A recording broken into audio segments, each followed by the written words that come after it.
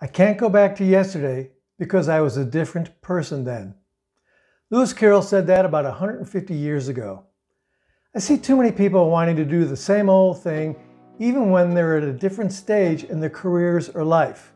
This creates a lot of internal conflict and tension. You know how to do it, but your present-day self says, I don't want to. So how do you resolve this? Well, you need to make some decisions. I think plowing ahead with your new idea needs to pass through 3 gates before proceeding: time, money, and happiness. And not necessarily in that order. Does your current self have the time to explore a new venture? Maybe it's starting a business, launching a new writing career, or some other passion. If so, squeeze in the extra time it would take into your day to at least explore it. You don't have to do everything all at once, just get started.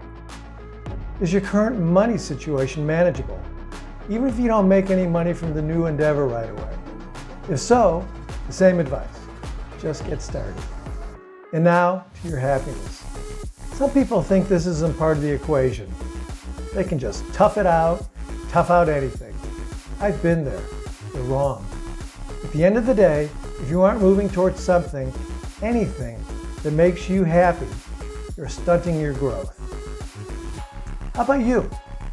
Is your yesterday self still giving you instructions to today's you? Got that burning desire to give something a new go?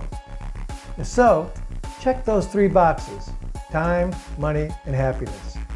If they all come back with a green light, go for it. If it doesn't work out, you'll be no worse off for the effort so long as you use the guidelines I listed. When I've used these 3 gates, the 3 gates test before making major changes, it always worked out well for me. I'm confident it will work out for you too.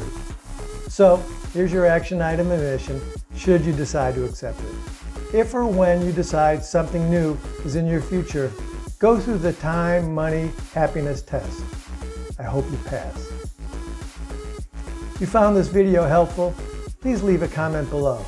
By commenting, we can help each other go into new areas and be successful in our businesses and personal lives.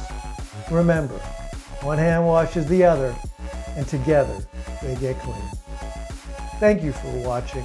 Have a rewarding week, and I'll see you next time.